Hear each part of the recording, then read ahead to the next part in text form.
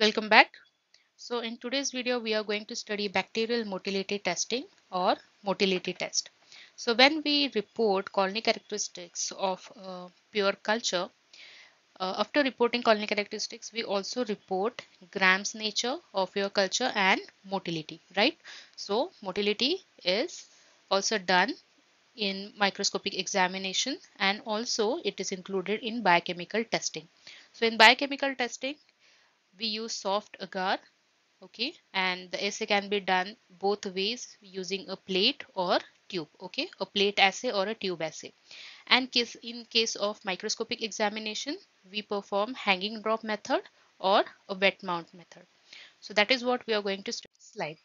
Okay, so now let's start with the motility test. So what is that? So this test refers to a biochemical test or microscopic examination of a given microbial culture where we check cellular movement, okay, whether the cell is able to move, okay, there is locomotion or not. It also helps to differentiate two major groups of bacteria, namely motile and non-motile, based on their cellular movement. Now still you will find that all organisms, they tend to show a certain kind of movement in search of food against chemical stresses, okay, for which locomotion is a common phenomenon. Now this is example, you can write that when there is a chemical signaling present or there is a chemical stimulus present, bacteria they move towards that particular signal, okay. This is actually chemotaxis, which also comes or which is related to this topic, that is motility and flagella. You will also study that in theory. So if there is a chemical signal present in the environment near the bacteria which has flagella, which is motile, then it will move towards that chemical signal or it will move away from that chemical signal depending on what type of chemical signal it is, okay. So that is chemotaxis. Now what is the purpose of this motility test? Now, the first purpose is we check whether the cell is motile or not, okay. Then second, to differentiate between two major groups of bacteria, that is motile and non-motile. The one which has flagella, obviously they are motile, but also there are some examples of bacteria you will find which don't have a single flagella, but still they show a kind of motility. For example, gliding, twitching or swarming, okay. And non-motile are one which don't show any kind of movement, okay. Then the third purpose is motility test. It is actually a, or it serves as a valuable tool to determine an organism's ability to locomote within the fluid or semi-solid media, okay, right. That is why we are using it for testing and for differentiating whether the bacteria is motile or not. Now about the principle. Now this test, it depends upon organism's tendency to move either in liquid or semi-solid media, right. That is what we are testing here.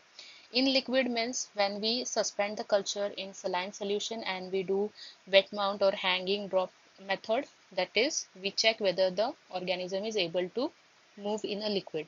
And semi-solid agar is what we are talking here, is a biochemical test like tube assay or a plate assay, okay. Now eukaryotes, they locomote through flagella, very important because you will get this question in Viva.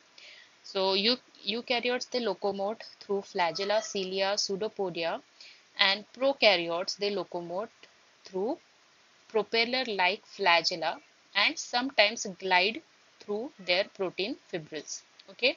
Now this is the difference. If you get a question like what is difference between cilia or pili and flagella, then you should be able to answer that eukaryotes, in case of eukaryotes, locomotion is seen through flagella and cilia. In case of prokaryotes, it is through flagella only, okay, predominantly through flagella. Now bacteria, they also show chemotaxis. That is what I was talking in previous slide. So chemotaxis is the property uh, by surrounding, they show chemotaxis property by surrounding themselves near a chemical compound like sugar or amino acid, okay. Now this is the one which serves as food, right, nutrients for them, and to which the microbes they respond, okay, and they move towards this kind of signaling, that is chemotaxis.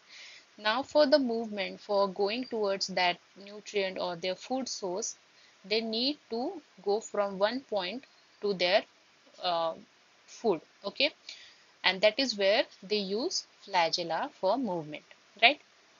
Then motility test makes the use of TTC media, that is triphenyl tetrazolium chloride media, which is oxidized form, which in oxidized form it is colorless, okay. And when bacteria which is motile, it grows in this media, it absorbs the dye, causing a reduction in the medium, okay. And in the reduced form, this dye which is present in the triphenyl tetrazolium chloride, it gets reduced, and it indicates that the bacteria is motile as the media color changes to red, okay. And the red colored complex is known as formazole. Now, an organism's motility is detected by the immense red color formation around the line of inoculation. Okay. Now, when you inoculate, there is also the inoculum through that line of inoculation that is also going to grow, and that will also show a red color, but it is not motile because the growth is seen only in the line of inoculation, okay. And the bacteria has not moved from that line of inoculation, that means it is non-motile, okay. You will see that in next slide. So the test media that is used is TTC, triphenyl tetrazolium chloride, which has these ingredients, that is beef extract, pancreatic digest of casein, sodium chloride, agar, and water. Okay, so we use this media. And for motility testing, there are some other media available that can be used, like multi-test media, MIL, motility indole lysine, then motility indole ornithine, SIM is sulfide indole motility test, and mannitol motility media. Okay, so these are different test media that can be used for testing motility. Now let's start with the tube assay. Okay, so for tube assay, as we have seen, we need the TTC media. So first step is media preparation, where you will prepare media according to the SOP and as directed on the media bottle, and then you autoclave it and then pour 5 ml of TTC media into each test tube and allow it to solidify. Okay, then you need to do aseptic transfer of your bacterial inoculation. You need to do bacterial inoculation, right? So take a sterile inoculating loop and select a well isolated colony of the test organism. Pick it up with the help of a stabbing needle, okay, or inoculating loop, whatever is available, and then stab straight into the media. We are not going to streak here, okay, or we are not going to mix in the soft agar. What we are going to do, we are going to just stab inoculate. That means just put the needle inside media once and twice and then straight into the media, and then you have to remove it, okay. That is stab inoculation. Then you need to incubate the culture. Allow the culture tubes to incubate at 35 to 37 degrees Celsius for around 24 to 48 hours. Mostly within 24 hours you get result, but if the culture is slow growing, then you need to inoculate for 48 hours. Then after incubation, you need to observe the tube for diffusion of red color zone around the line of inoculation. Okay. And if you get a diffused growth, that means there is a color change, then the test is positive for motility. And if there is no growth around the line of inoculation, then the test is negative for your culture. Now the accuracy of this test, it depends upon the insertion of your inoculating needle. It should be straight, okay, and you should be sure that you have picked a sufficient amount of inoculum, and that is the bacterial transfer is done properly. That means the inoculum is good enough to grow. Then and take out along the same line. That means when you are inserting the needle in the TTC media, along that same line you should remove it. Okay, that is good inoculation, stab inoculation. Okay, and then taken out along the same line of inoculation to avoid false positive growth. Okay, that means you are not doing stab inoculation 5 to 7 times, just 1 to 2 times through a same line of inoculation, that is sufficient.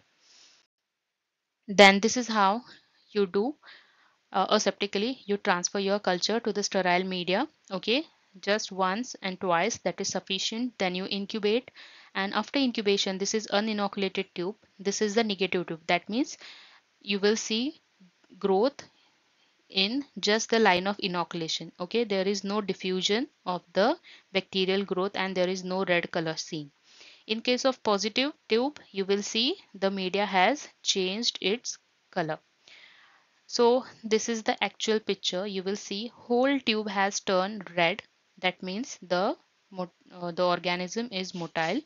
In case of second tube, you will see the growth is just in the line of inoculation. Okay, that means this is negative.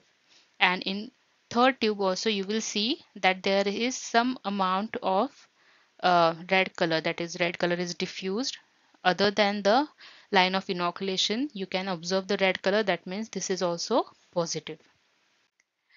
Then next is slide test. Now we are moving towards microscopic examinations, where the first method is hanging drop method and second method is wet mount.